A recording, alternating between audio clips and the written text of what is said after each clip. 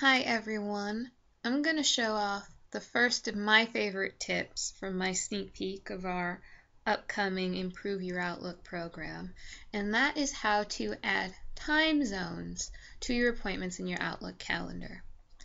So on April 4th, I'm going to my very first ABA Tech show, and so what I'm going to do is add that to my calendar using the time zone features in Outlook. What I'm going to do is click on New Appointment, and I'm going to say ABA Tech Show starts. Go ahead and add a location, Chicago, and then I am going to make up an end time for you guys. We'll say 3 o'clock. And then what I'm going to do is I'm going to come over here to this button that I had never noticed until I got my sneak peek called Time Zones. And when I click that, what it does is it adds this new field where I can tell Outlook what time zone this appointment is in. So I'm going to go ahead and go up and select Central Time.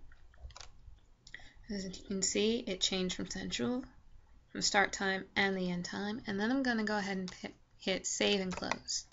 And when I do that, when you get back to my traditional calendar view, which is set for Eastern Time, you will notice that it has the ABA Tech Show showing as 10 to 4, showing how Outlook automatically converted that time for me into my normal calendar time, which is Eastern. I, for one, am really looking forward to using this going forward, and I think you will too if you, like me, have a lot of appointments with clients or other attorneys all over the United States, and you really want to make sure that once you pick a time and you send that email out to everyone with your appointment, that everyone shows up the right time no matter where they are in the United States.